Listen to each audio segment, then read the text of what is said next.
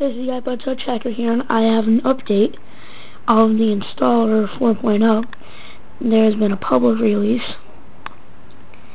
I have not yet put it on my iPod.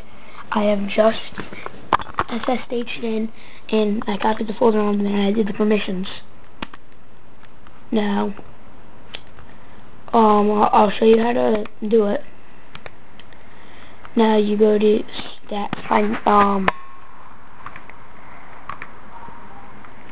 just go into your applications folder and stash.